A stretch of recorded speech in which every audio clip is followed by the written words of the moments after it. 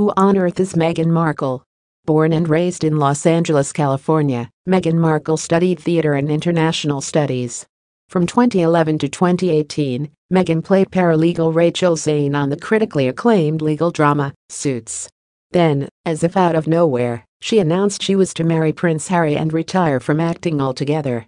Not your average British royal, that's for sure. Meghan is a far cry from the usual Windsor princess. In fact, not only is Meghan older than Harry himself, she is also American, which goes against the traditional codes of the British royal family.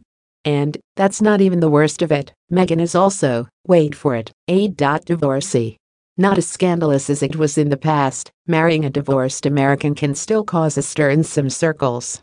In fact, it was even suggested that the couple wouldn't be able to marry in the acclaimed Westminster Abbey, where older brother Prince William married teenage sweetheart Kate Middleton, due to their precious laws on marriage. For some reason, Meghan's divorce from movie producer Trevor Engelson has been shrouded in secrecy, with Meghan saying nothing on the matter. For the English royal family, past relationships and divorces can be a touchy subject, so it's no wonder that Meghan is keeping quiet. So what really happened?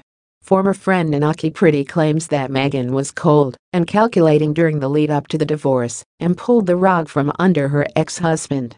Nanaki and Meghan had been friends since they were 2 years old. However, Nanaki claims they fell out after she disapproved of how Meghan handled her breakup with Trevor, stating, "It was such a shock when she told me they were getting divorced. After about 3 seasons of Suits, she called me and said she wanted me to know because it was going to come out in the papers." Nanaki, who was also the maid of honor at Meghan and Trevor's wedding in Jamaica, confessed, "What came to light after Trevor and I spoke ended my friendship with Meghan. I think everybody who knew them both was in shock." The court said otherwise, as it was revealed that the pair had cited irreconcilable differences as the main reason for their separating. Everyone has a past, just ask Prince Harry. That's right, Prince Harry has a long list of ex-girlfriends, including lawyer Chelsea Davy, who he dated on and off from 2004 to 2011, and model Cressida Bonas. But don't we all? Meghan is certainly no exception and has a few skeletons in her closet that she would probably like to forget. Rumored to have dated professional golfer Rory McIlroy in 2014, McIlroy initially helped Markle complete an ice bucket challenge, which was said to have trailed off into something more serious. Meghan has a lot of famous and non-famous friends, and even has some serious Hollywood connections. That's right, unlike Kate Middleton and Prince Harry's mother Princess Diana, Meghan was already used to rubbing shoulders with the Hollywood elite long before her Prince Charming came along.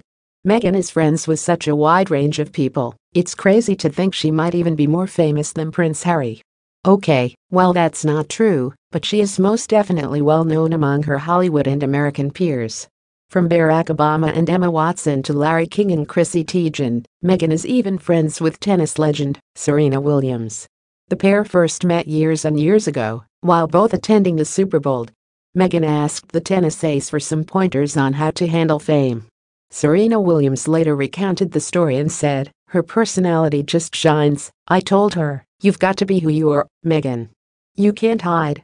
Serena's advice couldn't come at a more perfect time, with Meghan now likely to experience more than double the media interest than she's used to. That's what you get for marrying a prince. Meghan's family is just like any other messed up and crazy family, we all have to put up with it, right? However, when you are in the public eye, family drama is not acceptable, especially if you are about to marry into the British royal family. Meghan was raised by her mother, Doria, and father, Thomas, in Los Angeles. When Meghan was 6 years old, her parents got divorced, with Thomas going on to have more children. Meghan is extremely close to her mother and was spotted with Doria at the Invictus Games, an event organized by Prince Harry for injured veterans.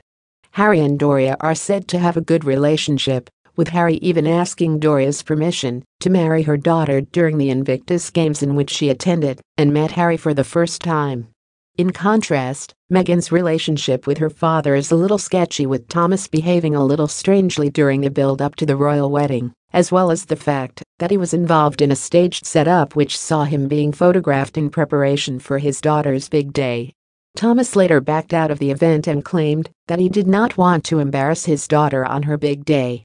"We are sure Trevor Engelson has a mountain of secrets under his sleeves with regards to this crazy family. Although she may have left the Suits series behind, it doesn't mean that she's not still friends with her ex-co-stars."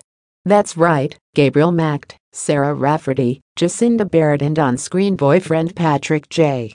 Adams has been extremely supportive with regards to her marriage to Prince Harry and the wedding itself, with Meghan leaving the show on good terms with all the cast and crew. However, before being cast as paralegal Rachel Zane, Meghan was still with ex-husband Trevor Engelson, who was said to be jealous of Meghan's close relationships with her cast members. Trevor was also irritated with the amount of time that Meghan spent in Toronto, where the show was filmed, and was said to really battle with long distances. One source told reporters that it was a very difficult way to start married life, and that the whole show put a strain on their relationship. Although the pair did not divorce straight away, Meghan's friend and maid of honor, Nanaki Pretty, claimed that Trevor made more of an effort than Meghan, and that he embarked on many trips back and forth from line. There was a lot of Skyping and FaceTiming going on. Nevertheless, the long distance eventually became too much, and the pair separated and divorced. With the reason for the divorce still unclear, it seems likely that this may have been a major part of the decision. Meghan first met Trevor Engelson in 2004, although the circumstances of their meeting are still unclear. At the time, Meghan was a low-rate actress, earning money through small acting jobs or stints on Deal or No Deal. Trevor was a Hollywood producer as well as a talent agent, so it is likely that the two met through mutual friends or in and about the notorious Hollywood acting scene. Like most couples, the two began dating, moved in together and married, but eventually divorced. However, Meghan's first meeting with Prince Harry couldn't be any more different. First set up through a mutual friend, Meghan told reporters, "I didn't know much about him, so the only thing that I had asked our mutual friend when she said that she wanted to set us up was, well, is he nice? 'Cause if he wasn't kind, it just didn't seem like it would make sense." The two met and immediately hit it off, with Meghan joining the sixth in line to the throne on a holiday to Botswana not long after. It was here where they fell in love, with Meghan's engagement ring sourced not far from where they stayed. Her diva antics. Samantha Markle, Meghan's half-sister, doesn't hold anything back when it comes to dissing her sister in public and has spoken out several times with regards to the romance of Meghan and Prince Harry. In fact, Samantha is even writing a book about it, with a book set to be called The Diary of Princess Pushy's Sister. That's right, Samantha is none too keen on her half-sibling and has labeled Meghan a diva as well as a social climber. Samantha claims that Meghan has barely spoken to her since she was diagnosed with multiple sclerosis in 2008 and that Hollywood has changed her, Meghan. "I think her ambition is to become a princess." Samantha also insinuated that marrying Prince Harry was Meghan's plan from the very beginning, stating it was something she dreamed of as a girl when we watched the royals on TV. She always preferred Harry. She has a soft spot for gingers. However, Meghan's stylist seemingly disagrees and recently revealed that Meghan was super sweet and very down-to-earth.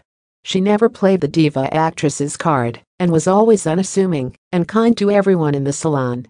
Who do you believe? It seems Samantha Markle just won't stop talking when it comes to the subject of her half-sister, Meghan. That's right, often taped shooting her mouth off, Samantha has had some extremely unkind and negative things to say about Meghan. Samantha, who claims to have raised Meghan while their dad was away working, was sensationally not invited to the royal wedding and hasn't stopped talking about it since.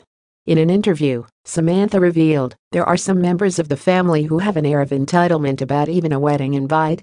I don't understand why we didn't get one, but I don't expect or demand one."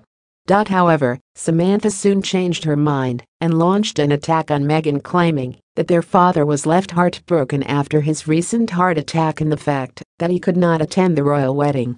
Samantha claimed there was no actual contact from Meghan, and she has not spoken with my father since the heart attack. He was upset. He wanted to go. But his doctor had the overruling opinion he needed surgery. So he's smart enough to know, this is life-threatening. It's all been so heartbreaking, and now my father's in surgery. Trevor Engelson doesn't miss dealing with this crazy family. When Meghan announced her engagement to Prince Harry, she also revealed that she had quit acting in order to focus on philanthropy and various charitable organizations.